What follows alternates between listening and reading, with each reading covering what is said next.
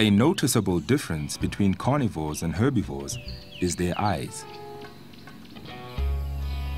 A carnivore has forward-placed eyes to focus on prey, but a herbivore's eyes sit on the sides of the head to detect danger.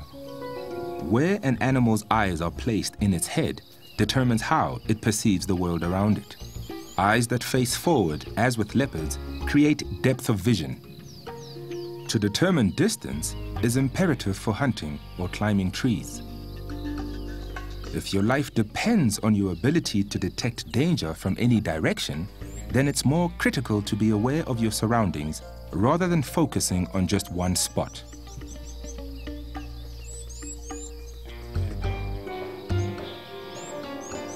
The teeth of herbivores and carnivores also differ dramatically.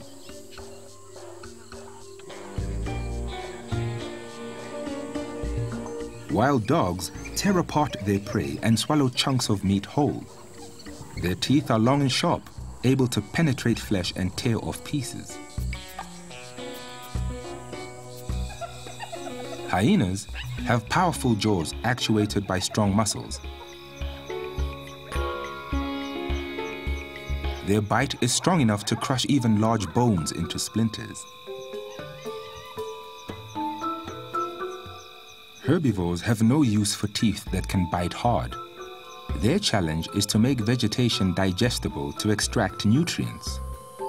For this, they have large flat teeth with hard ridges for chewing their food and breaking down plant cell walls. A giraffe's jaw chews sideways to refine the plant material and start digesting the cells. Eyes, feet, and teeth. Every body part is designed to cater to the animal's needs. Even small details like nails differ between the species. A rhino's large flat nails help plant its feet firmly on the ground. An antelope's hooves are modified nails to make it flight or foot. Nails can also be weapons, like the sharp curved claws of predators, used in self-defense or to attack. When they are not needed, the dangerous claws can be safely withdrawn into sheaths.